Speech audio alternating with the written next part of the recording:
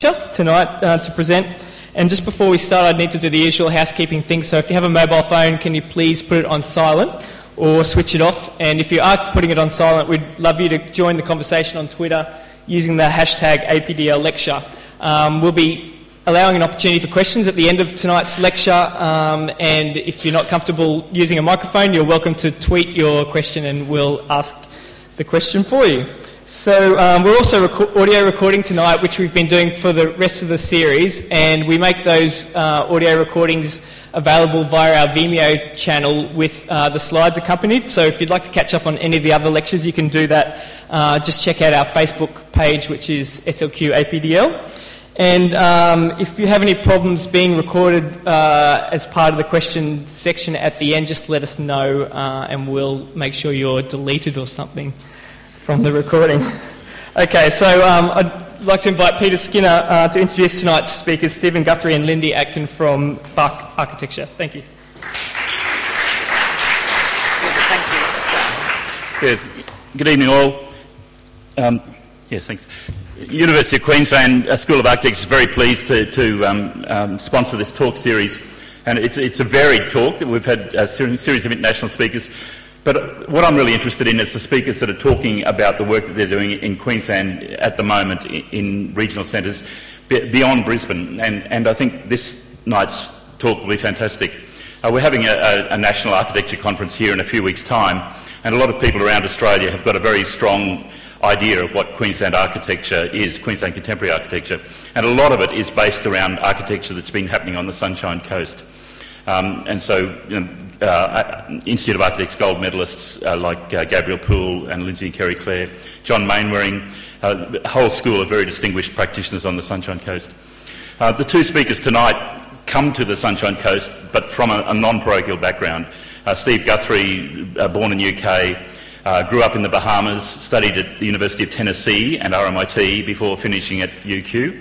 Lindy Atkin was born in Sydney and she studied at the University of Queensland and then went to London and worked with Nicholas Grimshaw, with Future Systems and with Richard Rogers Partners. So then the two of them came together on the Sunshine Coast to start Bark Design, and they've got a really interesting body of work. And when you look back through the back catalogue, you realise that Steve and Lindy were working for Lindsay Kerry, Gabriel and John Mainwaring and all those people. So there's a real sort of wealth of talent, and it's lovely to see the next generation of really exciting work coming from the Sunshine Coast. So I'd just like to invite Lindy Atkin and Steve Guthrie to the stage.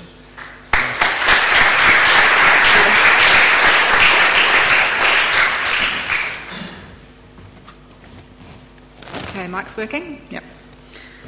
We have a few things just to read through a few times during this talk, but most of the time we'll be tag teaming. But first of all, we'd just like to say thank you to Peter for your introduction and for your invitation for us to speak and your generous writing about some of our work over the years. Thank you also to UQ and to Asia Pacific Design Library and State Library Queensland for supporting this lecture series, and thank you all for coming along. It's great to see so many familiar faces.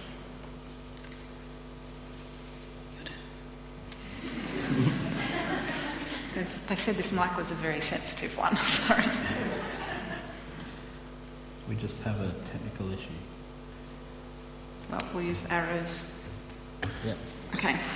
We're fortunate to have been able to make a practice in a beautiful place, and have enjoyed working with a fair share of stunning sites and great clients over the years. Lindy and I will talk with a fairly informal tag team approach. There's a fairly casual discussion about our practice and some projects, focusing on our process, sites and also client stories.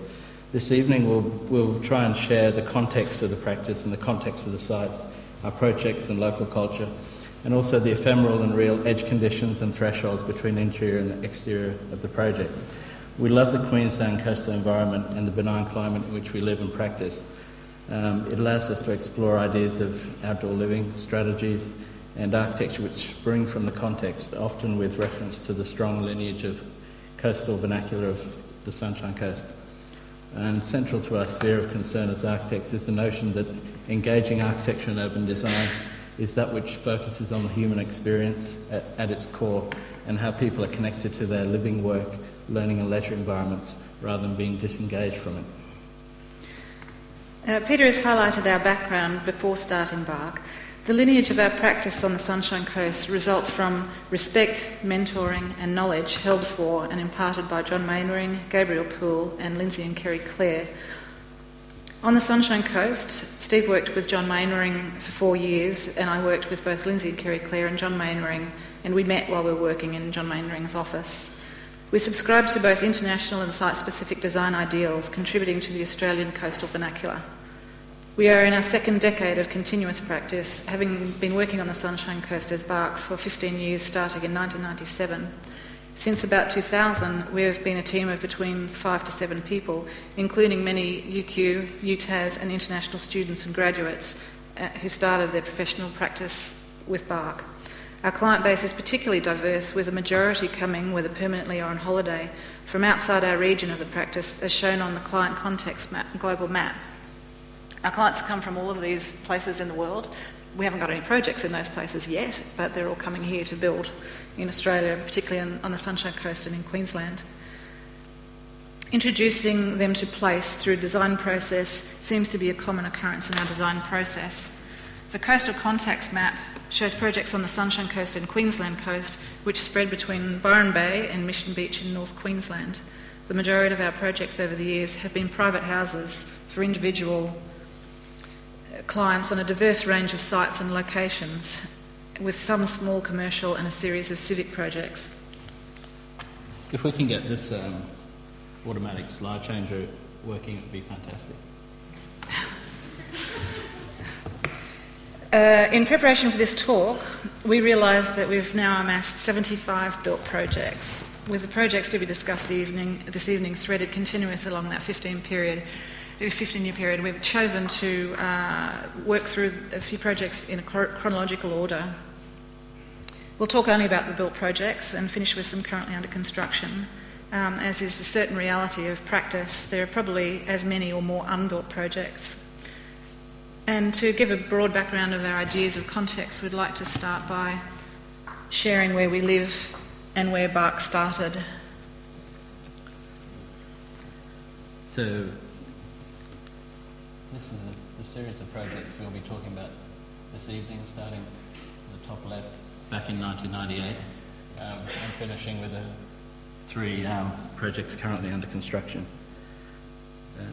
Some of which we'll just briefly talk about, others of which we'll go into a little bit more information. The initial project is the split wedge house, which is where we live now and is surrounded by forest edges, and also provided our studio space for the first 3 years of Bark. The project is primarily about reuse, relocation and recycling of a timber house. Look at this. So basically, try again. Okay, this is the split wedge house down here, very densely bushed. This is our studio, and that's a project that we'll talk about next door. There's a lovely ridge along here, which is Sunrise Road, which you get some fantastic views of. It's all about 15 minutes from east of Noosa Heads. So this is the house that was relocated. It's a 1940s post-war house from Tewantin, and the imperative was it was economical. It also had some history attached to it. Had generous 3-metre ceilings and fantastic wooden floors, and it was really about relocating a suburban house onto a rural site. Economy was the main driving factor, and it provided instant livability. And I guess the main difference between where it was in Tewantin and where it is now is the privacy is no longer a requirement. So over the years, it's been a great project for experimentation. Being timber, it's very flexible, and a lot of the work could be done ourselves. This was the primary concept for it. Because of the size of the house, it had to be transported in 2 pieces. So rather than relocating the house on the site back together again and trying to stitch it up, the 2 halves were left apart, and the internal breezeway was sort of inserted between. So that's the split wedge down the pretty middle much there. see the 2 halves of the house with the internal breezeway This diagram shows it a little bit more clearly. I guess the insertion there. The problem or the opportunity we saw was really the Queenslanders and similar building stock are fantastic at the edges, but they're usually dark and lacking ventilation on the interior of the plan because they usually, just because of the nature. So it was trying to invert the veranda and putting a veranda on the inside. And I guess the main thing was introducing a dappled light and shadow similar to the feeling of being in the forest, really trying to connect it to the site. This image has resonated with us for a number of years. It was originally brought to our attention by Jerry Murter through a postcard. And it's a 1931 photo called Pergola Pattern by Harold Sersnow. And it has been an image that Harold was the founder of the pictorialist movement in Sydney in the 1930s, and this new type of photography at the time was seen as a way of projecting an emotional intent into the viewer's realm of imagination. And as I said, every time we think of what we're trying to achieve, we come back to that image just because of what it evokes for us. So the permeability and dappled light found beneath the forest was the primary idea and how it fell.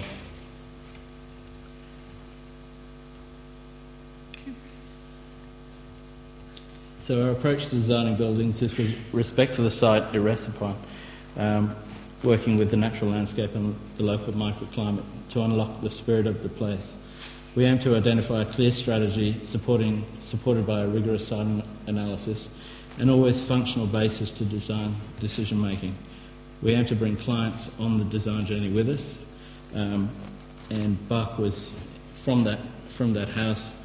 We were formed when we won an invited design competition for the design of the Callender Art Gallery. So we were working from that house for, say, the first 3 years. We never had client meetings at the house. We always went down to the Council of Caloundra.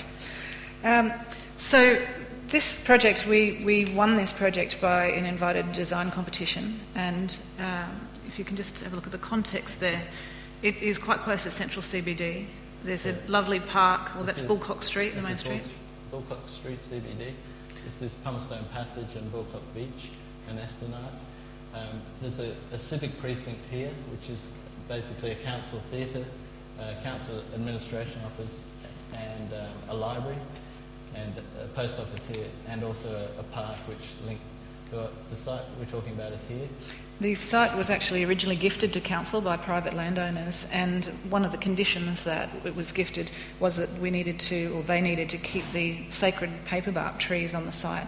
So you can see them just on the right-hand side of the gallery there, and also the civic precinct.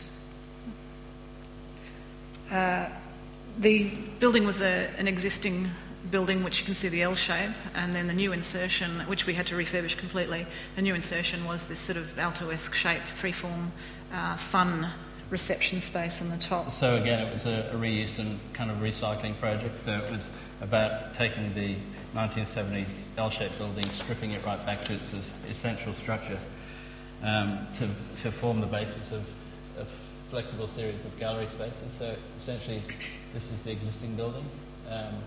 Series of gallery spaces, the new reception and entry space. The program actually required a Category A gallery requirement, which includes controlling moisture, temperature, lighting and security for controlled situations, so that it will enable the gallery to attract and host national and international exhibitions. The main thing about it, you can see on the right-hand side, the existing building, we basically stripped the whole ceiling out, polished the existing concrete floor, and then the new insertion on the left. This was a series of movable walls, and you can just see in this series of slides how that design idea translated through construction. Would have been great to keep the natural light, but not in a Category A gallery. And then the final space before they started to put the exhibition up. And then with the walls all in place and the artwork in place. There's a series of slides here that just show the functionality of the place for different events and activities. The main thing was that it would create a place that people would want to go, because it's a fun building from the outside, and you can see activities happening inside through that threshold of the reception. That's what the building used to look like, which was a pretty sad state, and then the interiors.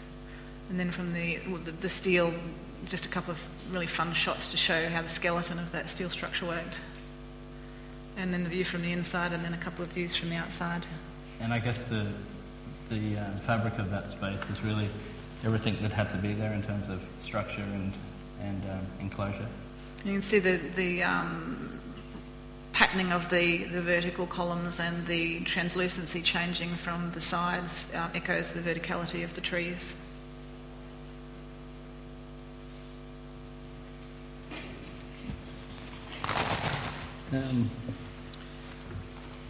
The name bark came from really the skin of a tree,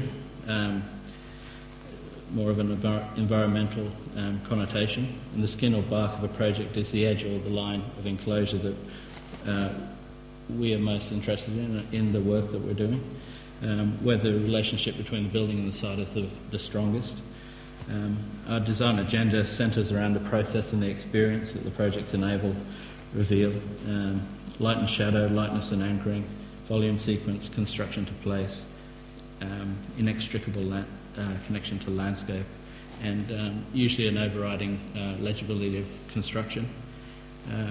The success of the gallery project gave us the impetus to actually, and the confidence to start our own, make our own building, our own studio workplace. Same slide as before, that's the split wedge house. This is now our studio on the ridge on Sunrise Road, with some great views to Noosa. So basically Noosa Heads itself is that little spot there, and then that goes through Sunshine Beach, Peregian and Coolum's just off the page. Yeah. So the contextual conditions were really on the ridge overlooking the coast, semi-rural site with 50-metre frontage and lots of flora and fauna, and the broad views. We wanted to increase the street presence, so locating the office between two existing bloodwood trees was really important. And I guess the key ideas of the project were testing an alternative practice model that is a contrast to the usual urban office tenancy. I'll just walk you through that quickly. You can probably see it anyway, but the street is down here, then the entry platforms, and then a big open volume with 6 workspaces along here and reception there, services on the south, and then a meeting space at the end.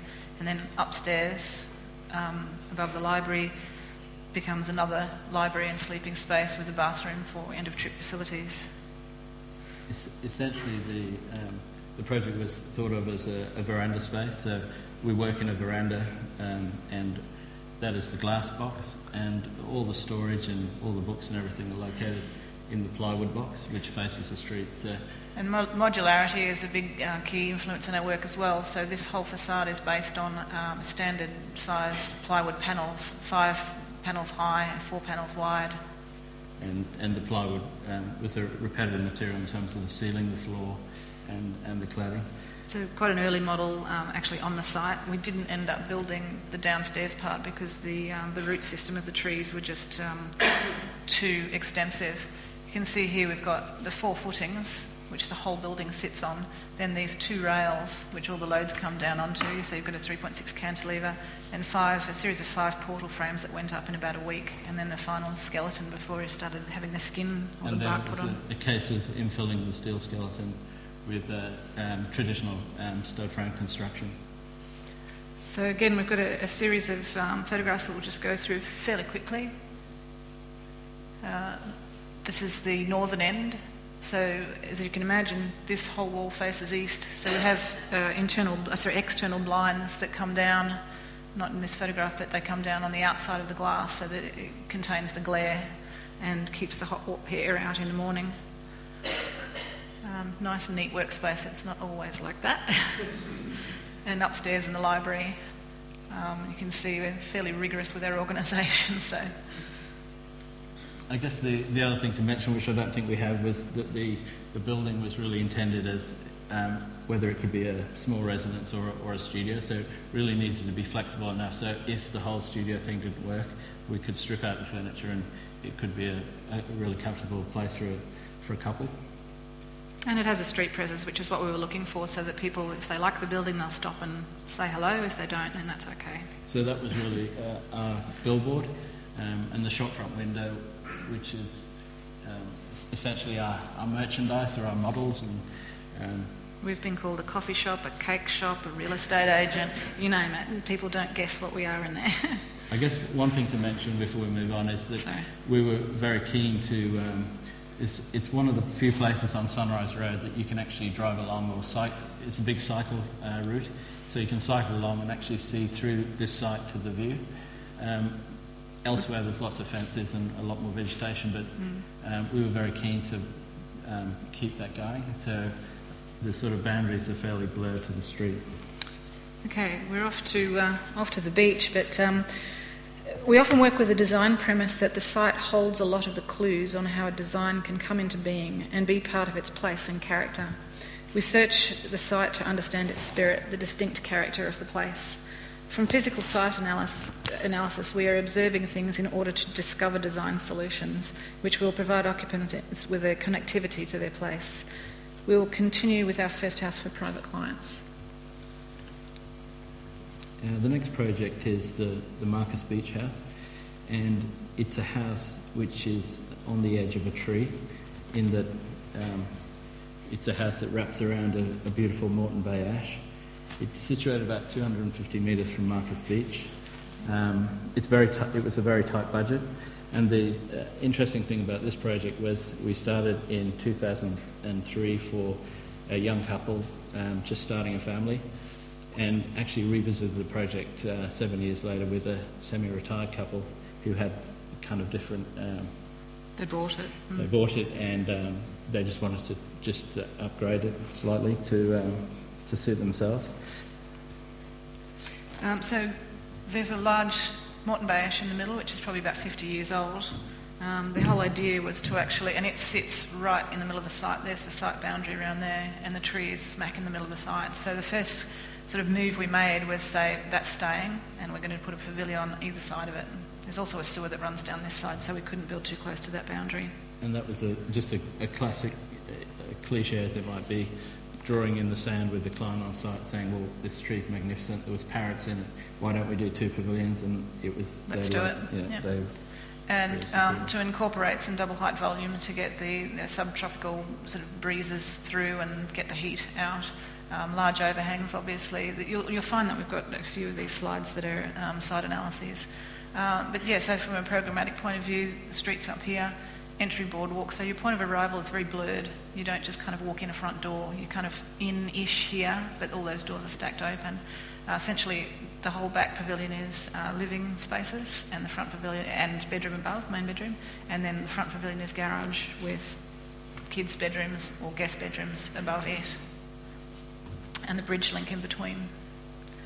Everything in green is actually what we added new in the second phase of the renovation. So the second phase was really cosmetic in it. It enclosed an outdoor bridge link.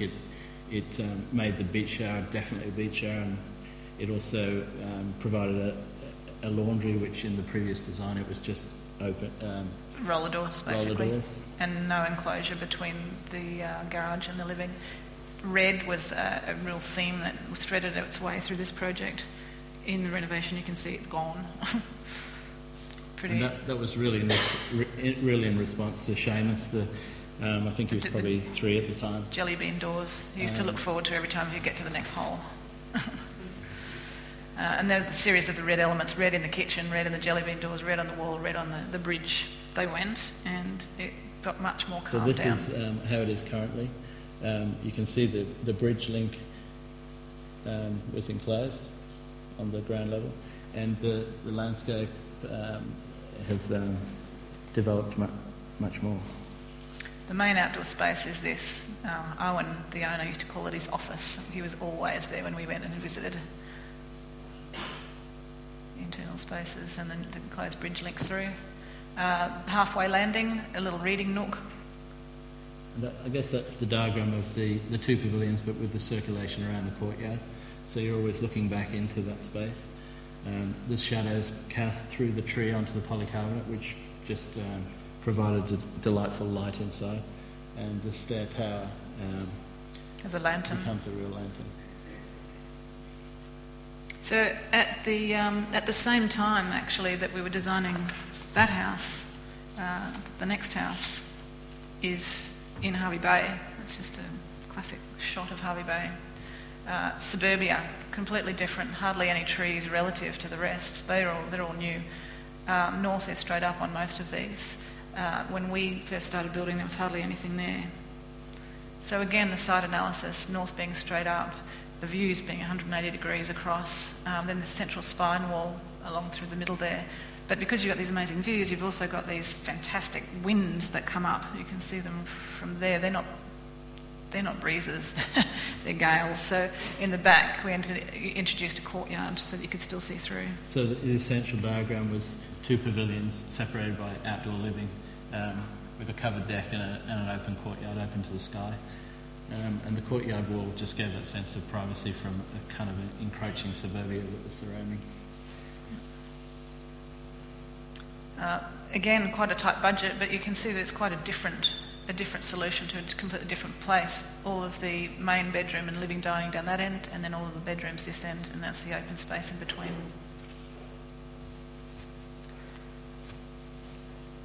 Similar to the studio, the structure of this house was a series of steel portal frames that went through the plan.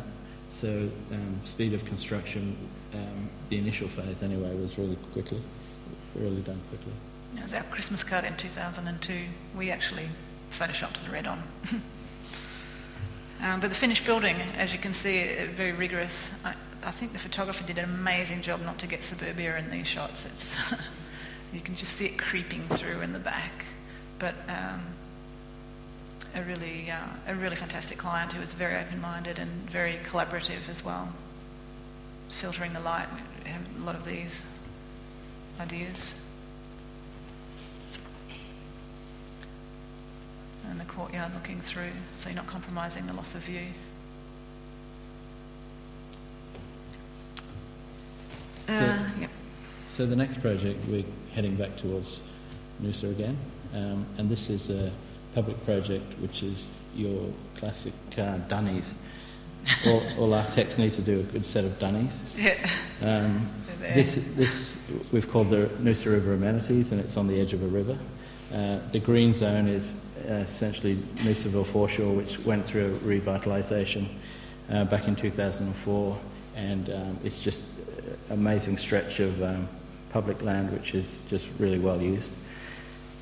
So in terms of the initial site, I guess what we're trying to get in this building was a framing of the river, of the place that you arrive to use the facility, and a view right through to the river mouth. Approaching that from a series of dividing the building bulk into 2 elements and actually framing the river on arrival between the 2. And respecting the existing fig trees by tilting the roofs up to them as well. So that was the essential section. Separating the roof from the enclosure so it really floated, and the building, I guess we were exploring it in terms of the most permeable screen that you could with privacy that was required. Programmatically, it was just the female on the left, wheelchair accessible, and then male on the right as the ambulatory. But the viewing platform is actually really successful. A lot of people just sit there and wait, and they feel quite comfortable sitting right in front of toilets. So a few technical things that we had to do. They had problems with other toilets apparently where people were climbing up. So we've got all the battens spaced very close at the bottom so you can't get a foothold, and then it opens up to allow for the ventilation at the top. So the point of that was really just to say that the form of the building was from a functional point of view, in terms of the climbability. And with the exposed studs, this is kind of harking back to the local vernacular of the Queenslanders with their single skin exposed studs. Timber was a real challenge trying to get it through council just because of the maintenance side of things, but they've all agreed that it's actually a fantastic response, and they haven't had any graffiti whatsoever, which is great. And it's just so much warmer timber. And spotted gum, which is local as well. So you can see the context right opposite the boat hire place. So under the large canopies there's a steel mesh, so the ventilation is straight through. And then this is the access view from arrival, and then opening right up so you can see the Noosa the Noosa River mouth there across Massard's jetty, which is always packed with people fishing. And at night it glows, so it's a 24-hour facility. And the little building on the left is one of the boat hire places. There are quite a number of them all the way along the edge, and that's just an example of some of that rudimentary coastal building that we love to look back to, I guess. Going out to the hinterland now. Again, this is Tinbirwa Mountain, which is our local mountain lookout. Right next door, again, the same slide again, but this time we have what we call the Noosa Hinterland House and Studio. This client actually came to us after he had bought the land sight unseen and didn't realise we were architects next door, knocked on the door and said, any chance you could design us a house? So it was an ideal scenario, except that they were living in London and we didn't actually get to meet his wife until they were about to start construction. So our studio's down here at the bottom. North again is straight up. There's 2 pavilions. One is the main house, the other one is the studio. And the challenge here mostly was to make sure that we provided ample privacy for them and that they didn't overlook us too much either. The reason for the studio is Stefan's a painter. Quite a good painter, actually. Does some really beautiful works and extensively. His partner Adrian is a finance person. Fairly steep site, so you can see to keep under the height limit we really had to stagger it all the way down the hill. The bottom pavilion is the studio and the top one's the house. And our studio is to the left here. This is the arrival point, entry, kitchen, living all downstairs, and then art studio even lower, and then all of the bedrooms upstairs overlooking a double height space. It's also tricky with this roof. We've got a tilted skillion so that when you're standing on the upper deck you actually are looking along the same plane as it rather than on the roof. These are our client. They're our neighbours too. They've become fantastic friends. The 2 little ones weren't around when the house was designed. She was sitting around a builder's exam at 9 months pregnant. So. I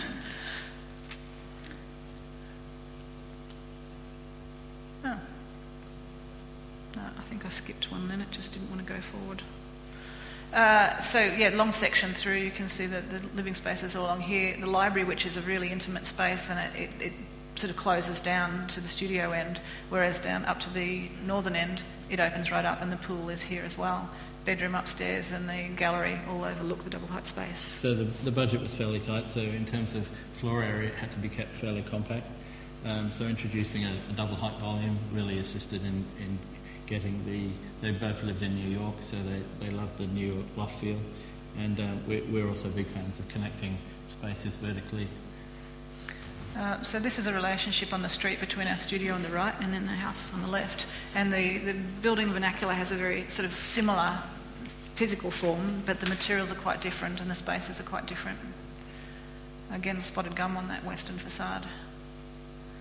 You can see the sort of beaming up Scotty steps at the entrance there. It's a real undercroft. So now we basically look out of the studio and you can see the boys playing under the undercroft, as in many Queenslanders. They've got a couple of swings and hammocks, and it's a lovely activated shady spot.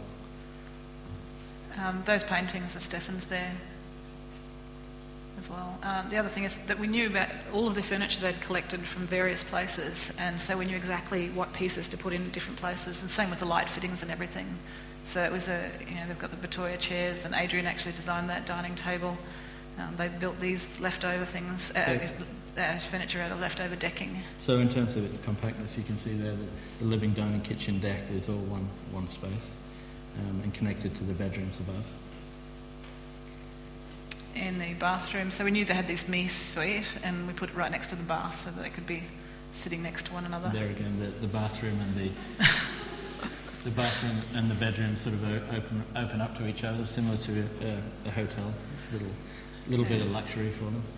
Stefan does choose some strange subjects for his paintings sometimes. I think the worst one, though, was when he was doing a meat series, and we ended up with so much meat left over from his still lifes for the dogs, So this is the northern end of the house, so it's got the plunge pool, the little silver art box to the left, and the main bedroom deck above. So it's all, in terms of outdoor area, they're all gathered at the front, which is at the north end, which is completely private from our studio. So, and you can just get a glimpse of the studio here, which we're just about to go down into.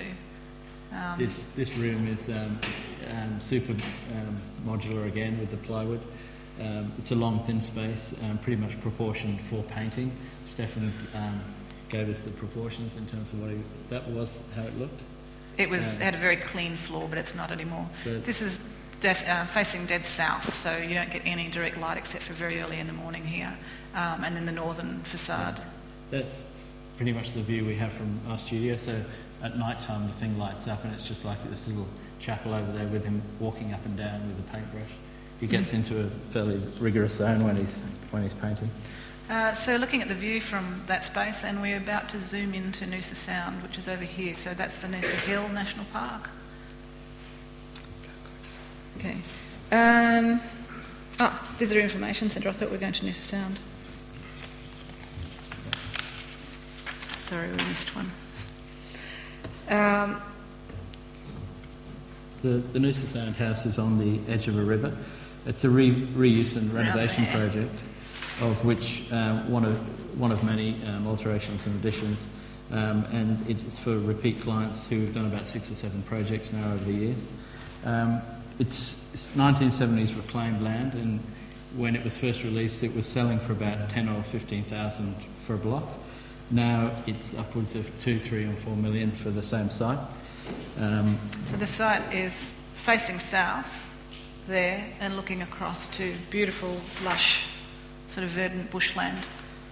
And what we came across is a 1980s rendered double brick built to the maximum site cover box with a truss roof, so extremely low ceilings on the ground plane.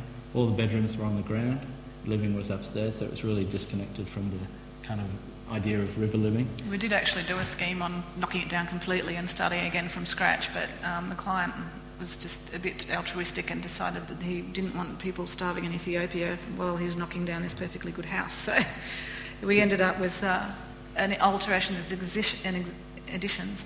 The jetties here, the rivers there, we have, basically it was a big, I guess, 20 by 20 something metre squared box. We basically completely gutted the middle of it and then took out a double height space and took off the existing roof as well. So the early design discussions with the client about actually taking away floor area were a little bit tricky, but they soon began to realise that the volume that would happen instead of the extra floor area was of major benefit. They ended up with a smaller house but with higher quality of spaces.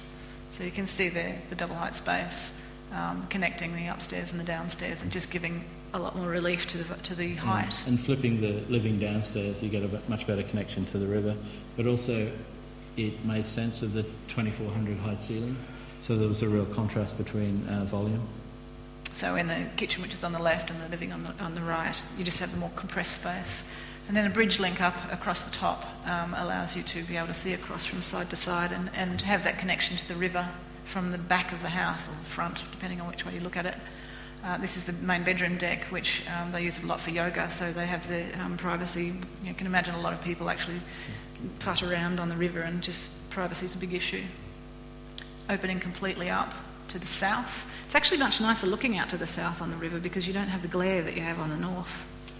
But the seamless threshold was a really important element, and also to get some timber in there which didn't require maintenance, being on the underside of the ceiling, opening up the kitchen.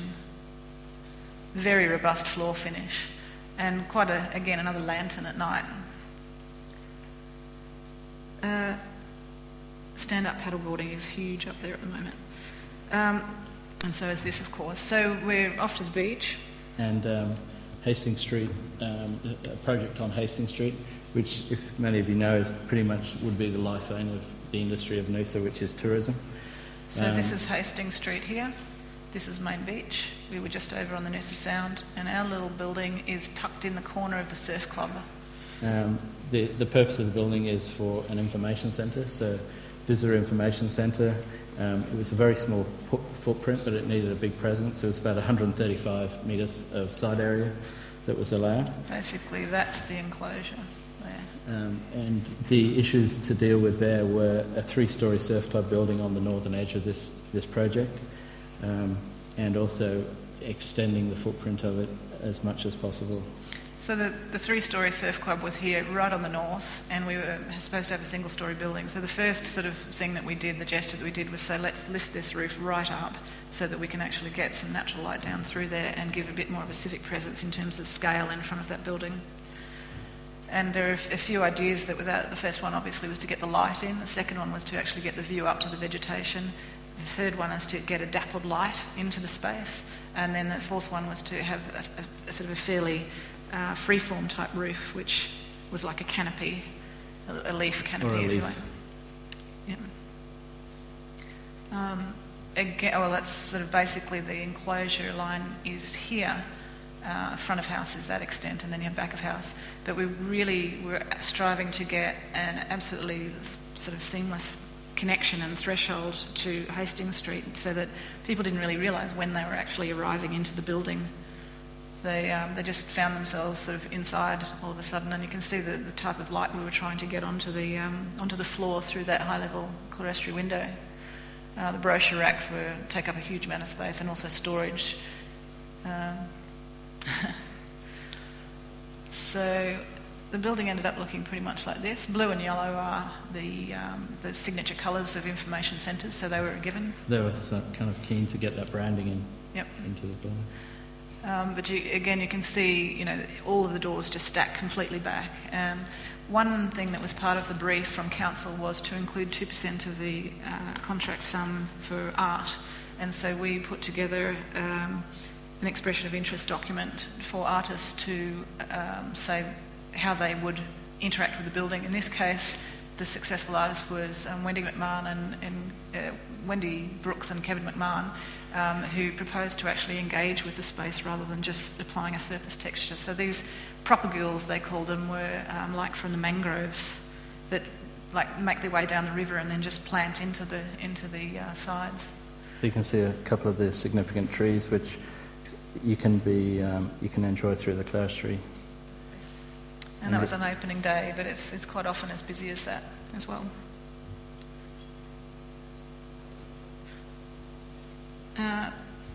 This is Main Beach. The next slide is our next site, and it's completely contrasting. The series of random slides are really just to give you an idea of what's in our client's peripheral vision when we're going about these projects. And context. But the difference here is that there's just no people. It's just in the middle of nowhere. Beautiful neck of the woods up at Agnes Water, but it's a place called Sunrise at 1770. Michael Meyer, who's the Meyer family, one of the sons, developed this whole land. He reclaimed it from a mining lease and then designated about 90% of it to conservation. The building that we're just going to quickly show you is here. There are also central facilities around here, and we've also done a house here, and this one's under construction. The nature of this site is almost that you really shouldn't be building any buildings in there. It's a national park sort of thing, so it's really well maintained. Any approach has to be really careful in terms of topography and not dominating the ridge line from the ocean. Well, that little dot there is a flag where we were testing to make sure that the house didn't actually break through the roof line. That's also a turtle nesting colony along there, loggerheads and green turtles. So light is a critical thing, that you don't have any lights facing out to the beach. It was quite a big house and the site was quite big, but again, view straight out to the east, so you've got that climatic control issue. But so we tried to open a lot of it out to the north. Whoops, a bit quick. You're arriving at the top of the site and then moving down right through, hugging the land, if you like, to the main bedroom and the main living, and then guest rooms in the middle. You can see the slope there. What we're trying to do is just hover above the ground. And the turtles actually come right up and nest underneath, right up to about here. So you've just got to be so careful with lighting. Because they go the wrong way. Yeah, because they run towards the light, basically. They'll try and hatch on a full moon and run towards the waves on the edge, which are usually white. So the fabric of the house is a lot of spotted gum, which is left to silver off over time. Got a fairly casual character. although we did use bloodwood floor because they're a client from Jersey in the UK, and they have all oak over there, and they are so over blonde, so we had to use this red floor when they discovered it. We'd never know we'd do that, but fabulous outlook. They're here for 3 months of the year and then back in Jersey for the rest of the year. Again, hugging the slope on the way down. You can see the sort of the context to the water. That's all turtle nesting area. And then looking from above. Red Rock, which is the house under construction, is tucked in there. Okay, the Mullaney House is the next project we would like to talk about. It's on the edge of an escarpment and a remnant rim of the Glasshouse mountain range. So we also refer to the house as the Glasshouse Mountain House for some obvious reasons that you'll see. The site's a small rural site along a steep escarpment. It's immediately opposite a dairy farm and a macadamia farm. Mullaney on the range is very lush and green. It's got high rainfall, and the particular site's got amazing changing weather conditions from fog and mist to rain and just really crisp, clear air. The site's got incredible views to the southeast and down the coast to Brisbane almost, but it's also got southeast winds that really race up the hill pretty much 90% of the time. So the southeasterlies are just flying up this direction here, or probably from here actually more. So we've got very few outdoor open areas there. They're more on the north, but you can see through. And so it was really Just anchoring an outdoor courtyard which had access to northern winter sun, but still getting the transparency through a pavilion which you could enjoy the view. The street it's located on, it has a buffer of a couple of great camphor laurel trees, but also it's a very popular motorbike Sunday drive. So this great big wall that we've put along there as a gesture is in plan here. That's rock gabion. A gabion wall, which the rocks came from the Glasshouse Mountains quarry. So it really sets up when you're on the other side of the wall. Do you want to walk through the plane? Yeah. Okay, so driving in, you've got car spaces here and a double garage there, visitor space. You enter at this point here, and so you're open up to the whole courtyard experience. There's a completely separate wing, which is a guest bedroom and studio. Laundry with the best view in the world. Upstairs to the bedrooms, and then this whole pavilion here is dining, kitchen, living and outdoor deck. And parents above. So I guess that's another thing, is trying to achieve some clear separation in terms of zones. So the parents and the sort of growing teenage boys who are now at uni. So obviously on the right-hand side, it's to the south, so we've got a taller building, but that cliff is just straight down. They abseil down it to control the privet, and then the northern light can come down through into the courtyard space. And in terms of the experience, the house or the site slopes towards the east down, so on entry you're really anchored to the site with a lot of stone, and as you move towards the east it sort of tends to float as an early model. Actually, we've got, so that's the point of arrival, and then I think we've got a couple of photographs that show you how it panned out. So it's really a house around a lovely, the main space in the house is the courtyard, so it's really an external landscape space. We went down to the quarry and chose those big rocks, and they feature around the house. I mean, there's definitely a nod to Japanese architecture there, and there's always that kind of careful line that you don't go too far in terms of literal translation, but the connection between the two pavilions at the ground level.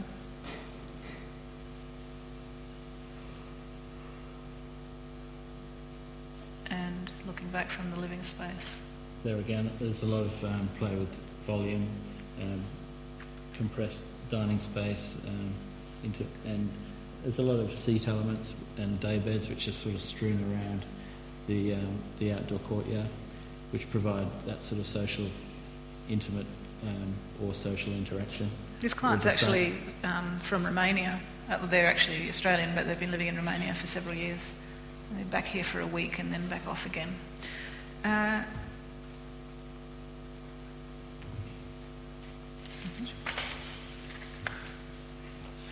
Okay, back down to Sunshine Beach, and we're all over the place because it's chronological order, so I hope it's not too sporadic. This is But the practice has been sporadic over the last 15 years. this is the two apartments. There's a house that is just finished recently, and we also did two apartments down here called Blue Tongue near the surf club.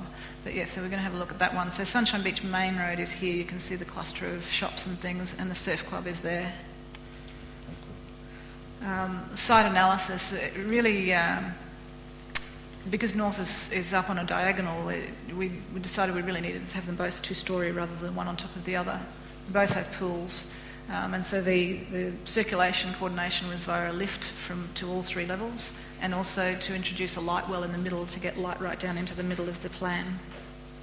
You can see that light well, and roof decks as well. So they had a decent budget.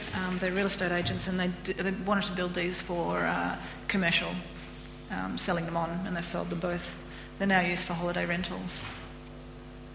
The interiors, just put that there because the interior photos didn't have any furniture. But the main thing was to have sort of separate identities. So that one, apartment 2, has got its own identity. Then you have that void in the middle, and then the other apartment has its own identity as well. A view through to and from the entry.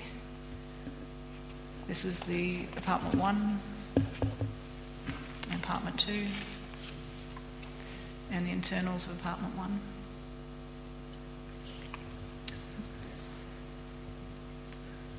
So the next project we'd like to briefly talk about before we conclude with a few projects under construction really briefly is the Sunshine Beach House. It's a house for a Melbourne family. Well, this is our client, really. This is the client. They come up to the coast at every opportunity that they can. They've had a long association with the coast over the last 20 years, or their parents have anyway. And it was a site that was close to the shops and a walk to the beach at Sunshine, but it really had no It's got 5 neighbours basically, so there's no view.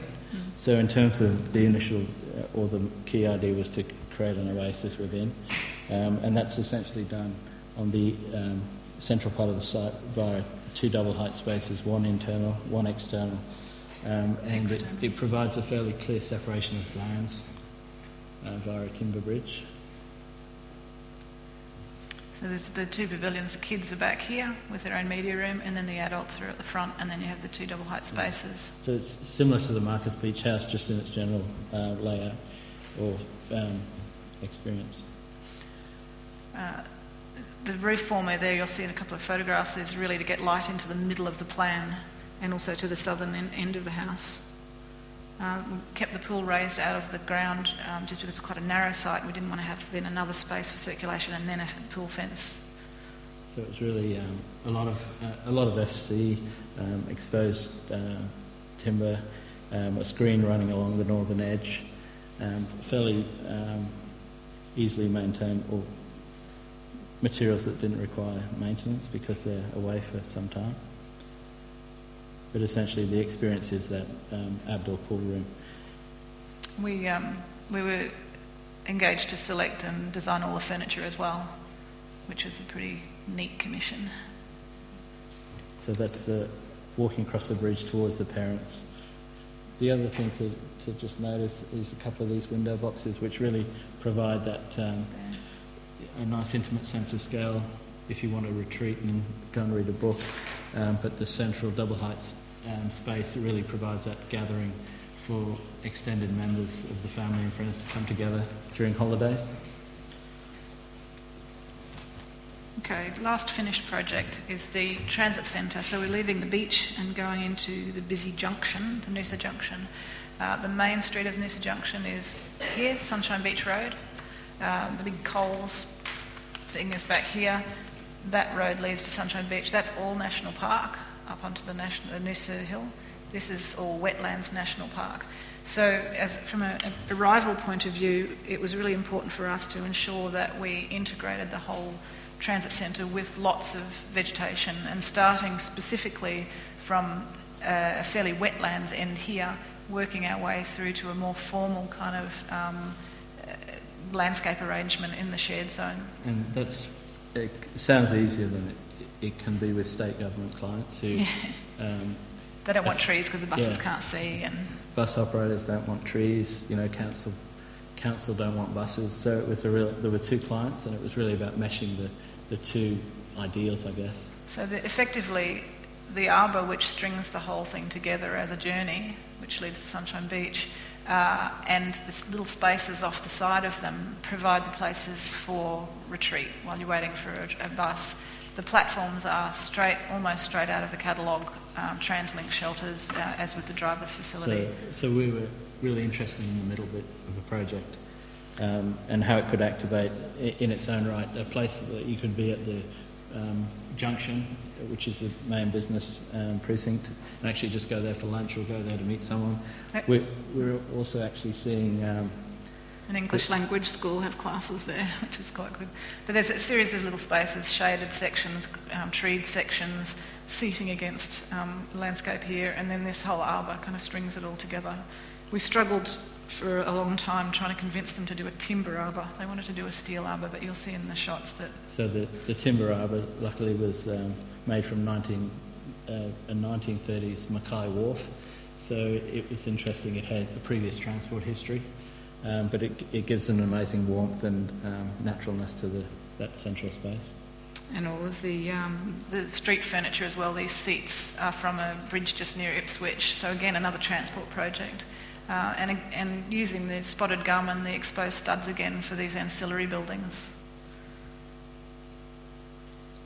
The other one thing that we did have a win on was the TransLink shelters normally just have this acoustic or sometimes solid ceiling, but we managed to convince them to have a section which gave you light down on the bottom here with a really beautiful pattern light, and it was based on the pandana sleeves.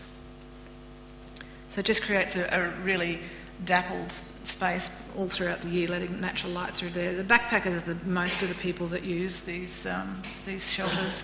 And we're actually doing an extension to it at the moment for a minibus shelter, which has now become part of the brief. Eventually, though, the greenery will just come up and go all over this whole pergola system. Since these photos are taken, it's already started coming up. And just what we call a shade pod, the external seating, and the arbour right through to the other end. Lighting was really important as well. We've got a series of random up and down lights, trying not to just put that lux level that TransLink requires everywhere. And then that's the sort of the main arrival space at the end, and in context from across the road and from the shared zone. So the three projects we'd like to finish on are under construction now. We've got just a few slides of each. And the difference between the three houses is one is a predominantly steel house, one's concrete and one's timber. So we'll start with the timber house, which is located at Pridgeon Beach. Pridgeon Beach there. The lovely thing about this site is it backs onto a wetlands reserve, and it also faces north across that reserve. It's on a sand dune site. It's got a lot of lovely Moreton Bay ashes and coastal vegetation. So the initial sort of strategy was to really map that vegetation and try and discover some pockets within that we could actually site some building for. You can see the shape of the trees because of those southeasterlies, and that's them on site. So they're really formed by the conditions. So I guess we were trying to respond to that further with the building. So it's a wriggler. It moves around the site in and out amongst the trees, with a street view more or less like that. And really setting the house back and setting it within the dune. You sort of arrive on the site, you go up and over the sand dune and back and keep going down. So really wanted to keep that sense of arrival and up and over the dune and sort of hug the bottom of the site. The central room is kind of positioned between two wings for bedrooms. It's really what we call the Bahama room. Ta-da! Is that timing? We've almost finished. You can see the trees here. We've had not to take too many limbs off at all because the surveyor did a really three-dimensional survey for us, which was great. The entry there, that's at a later stage, obviously. and then looking out to that wetlands at the back. So that's all, again, spotted gum recycled timber, so it'll be weathering off to a natural silver grey to match the trunks.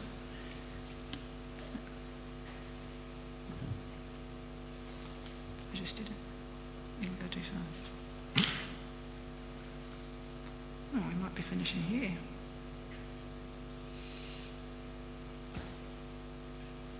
Not quite sure what's happening here, but maybe that was a hint. That was the bell. That was the bell. I guess, in conclusion, the projects we've selected to discuss this evening, probably too many, sorry, give a snapshot of the diverse coastal context and conditions of the sites, our clients' design ideas and resulting buildings over a period of 15 years. We hope we've shared with you our process and preoccupations and have communicated our approach to architecture and design as a work and life thing. We aim to maintain a balance between revealing the poetic experiential qualities of spaces within functional and pragmatic climate responsive solutions. I guess the main aim for our buildings is to bring joy to the clients, and for the clients' buildings to make a valuable contribution to a continuum of contemporary architecture on Queensland's Sunshine Coast and beyond. Thank you. Thanks.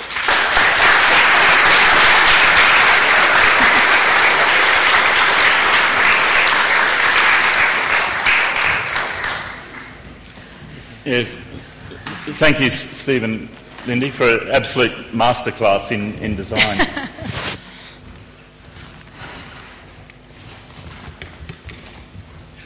We might just have a little discussion. We've probably got about 10 or 15 minutes, Jess. I'm glad that there's so many students here because I just think there's a real lesson in there about architecture and how to make it. We're having a conference in a couple of weeks called Experience, and I think looking at every one of those projects, I felt as if I was in the space. I felt as if I knew the landscape and where the sun was coming from and what it would be like to wake up in those spaces.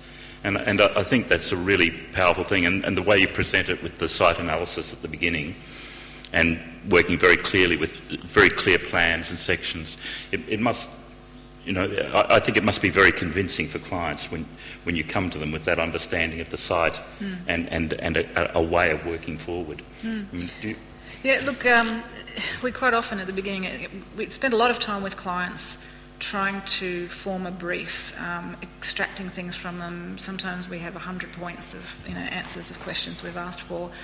We ask them if they can provide us with magazine clippings and books and all that sort of thing. But then we tend to just go away and Put it aside for a minute. yeah, it sort of simmers away in your head, but we're always a little bit worried that we've gone too far with the design in the first stage.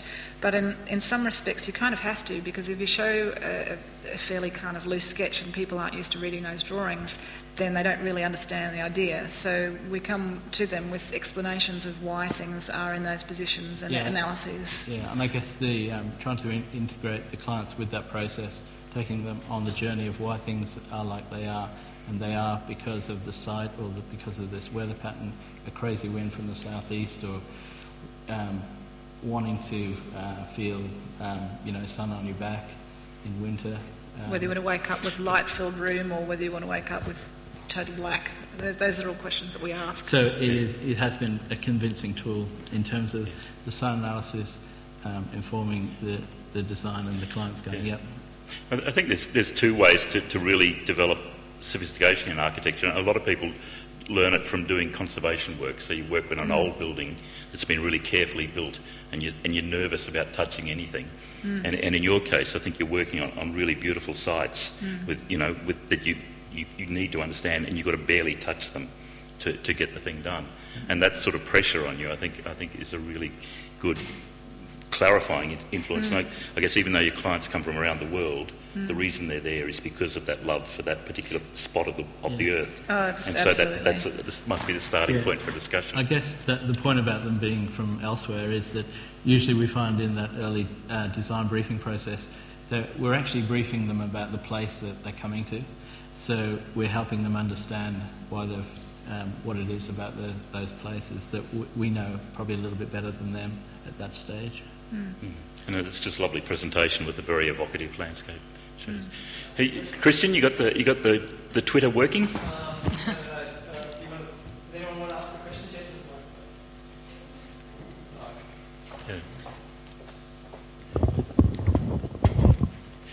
Want to? I might kick the ball, get the ball running, kick the ball off. Sorry. I'm kind of interested particularly in the consistency of your methods for site analysis over the years, over that period of time. And there's a kind of intuitive sense, it seemed from your work when you are on site, that, and I guess I wondered how much of the partai diagram or the initial concept emerges in that first contact with the site through that body of work. Well, it's interesting, and I get chastised from Steve sometimes about this, that I always have to have a detail survey done first before I can put pen to paper. It's because things can be so deceptive in 3D, especially if you've got a very densely vegetated site. You can't really tell the scale or the distance or anything. So, you get a feel for a place, and you might have particularly a concept with the Marcus Beach House where it just had to be the tree belongs to the house and the house belongs to the tree in the end. But yeah, the detail survey is something that I'm very much a maps person. So you get the survey before you do the site visit or the site analysis? No, we'd always go to the site first, and we'd then ascertain exactly what needs to be surveyed. But really, before we actually start sketching or mapping or anything, you've got to have the hard facts in front of you, and it gives you time to develop a brief with the client as well. I guess the other preset to that is that Lindy's father is a surveyor and her mother is a landscape architect. Yeah. Yeah, I went through uni with Mum when she was doing landscape architecture and I was doing architecture, so that's a bit of a symbiotic. And she does a lot of our landscapes. So. But to answer your question, some of those, or most of the early kind of diagrams do stay fairly intact through the process. I always think that one aspect of Queensland architecture is just kind of frugality. I mean, if you look on the web and look at environmental architecture, you'll see, strange swirling things shaped like a pineapple that is meant to be environmental architecture. But I guess in Queensland, there's always been a kind of sensibleness. And I mean, you were talking about ply sheet sizes and getting the construction, working. And I think there's something quite nice about the actual architecture or the fabric being, simple and straightforward and not kind of laboured, so that the space and the light and the way people move, the views out, and the landscape beyond, it become the major elements of that. Yeah, it's interesting because when Steve and I first met, and this is back in '95, I had come from that background of steel and glass and, high-tech London. It was full on for 6 years. And Steve had come back, from an upbringing in the Bahamas and then working with John Mainwaring for 4 years, and he was playing with sticks and timber and craft, So you can kind of see in our studio the western side is the plywood and the timber part, and then the eastern side is all steel and glass. It's just, it worked for us. Yes. But I guess both of those systems, the British high-tech is very systematic and it's very precise. Services structure, very integral. And the Queensland tradition, even down to the sort of pre-cut houses was equally precise in terms of the load that's carried. So it's a nice marriage, I think. The good thing about modularity, good pun. Yes. The thing about modularity is it's not only sustainable because you're reducing waste, you've got less off-cut and things like that, it's actually more cost-effective because you're using all of the material to, effectively have a larger floor area. Our studio is the floors are plywood, and it's eco-ply, which you might know from New Zealand. Floors are plywood, the walls are plywood, the ceilings are plywood, and all the steel is very modular in standard lengths of timber as well, so timber joists. It's quite nice. Yes. Lindy, I think you've just inadvertently answered one of my questions. Okay. I was going to ask you, you're always really clear about what architecture you want to make. That's something that's always struck me about you. You're really very clear early on about the type of architecture that you want to make. And I was just wondering about your background, and you answered that coming from practicing early in your career in England and then coming to Australia. I'm just wondering how that's shifting and moving over time. I know you've shown a chronology tonight. Just wondering if you're still entirely clear about the architecture that you want to make. Look, one of the things that was ingrained into my brain in London, particularly with Grimshaw and Rogers, was that everything, architecture, services, landscape, everything has to be absolutely integrally involved, and that means a lot of cross-disciplinary practice as well. I still think that's really important. We don't have highly serviced buildings, so it's not always as critical, but we love to have a legibility of structure so that you can actually see how something's being held up, rather than, we don't try and play tricks with visual forms or anything like that. But I mean, look, everything that you do, and we've worked with you before on Deshiriko, and you know what we were talking about is trying to make sure that it's just homogenous, that everything works together. Does that answer your question, Steve? Yeah.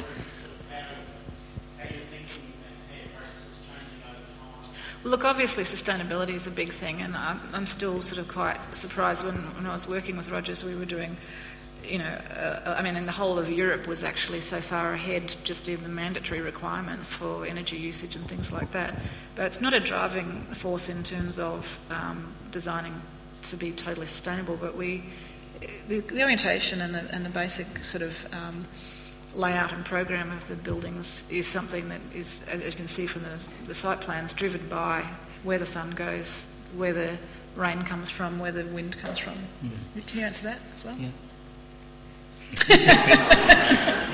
No, I agree. Yeah.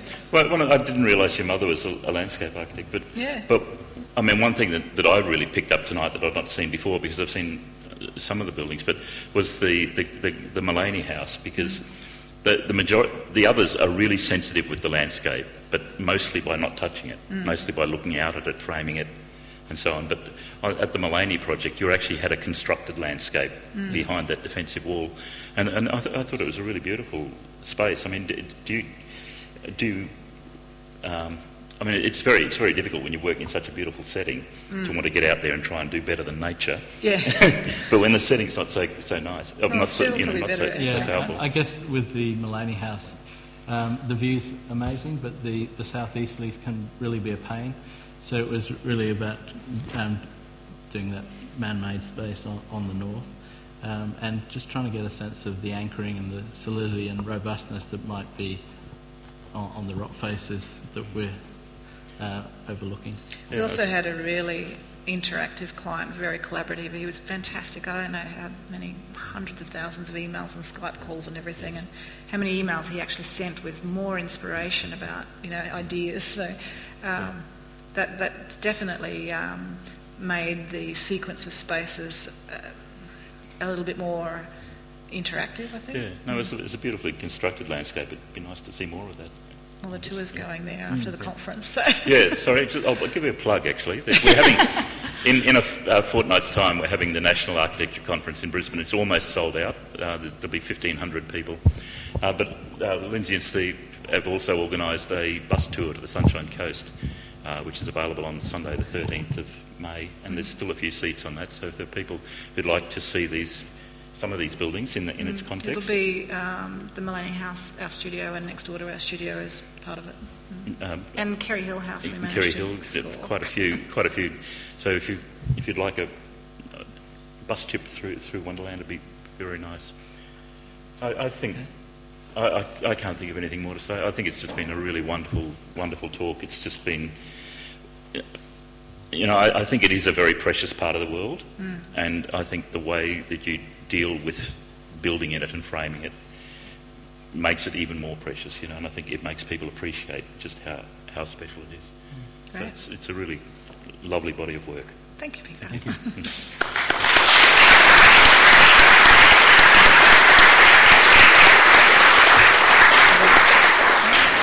So thank you, Peter, for chairing that conversation, and Lindy and Stephen for that very inspirational presentation.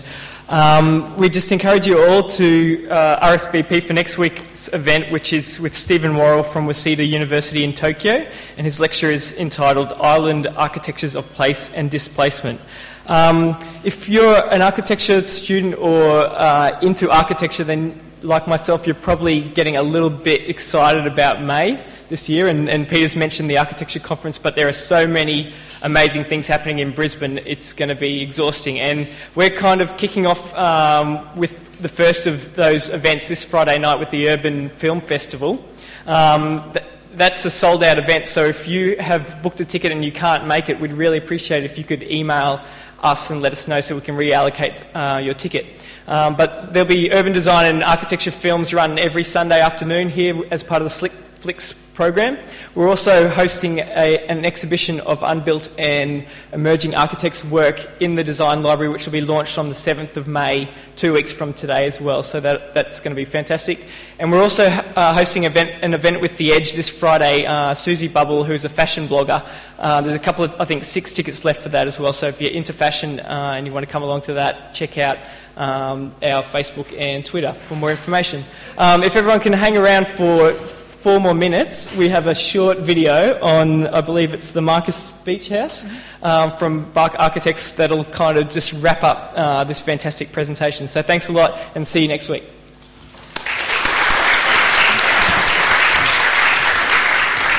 Sorry.